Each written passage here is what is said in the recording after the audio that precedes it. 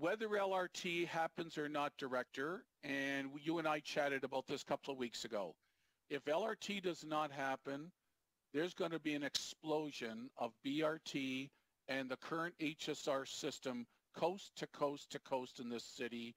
You and your team, I hope, are anticipating and preparing for that down the road if that materializes. Maybe a comment from the Director, and that's my last question, Deputy Mayor Clark.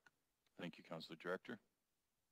Through the chair to the councillor, we will remain committed to ensuring that we are providing a service to all of the residents in Hamilton and doing that efficiently and in order to grow ridership. So certainly we'll be doing our part to work with whatever that decision ultimately ends up being to ensure that we have a very robust system.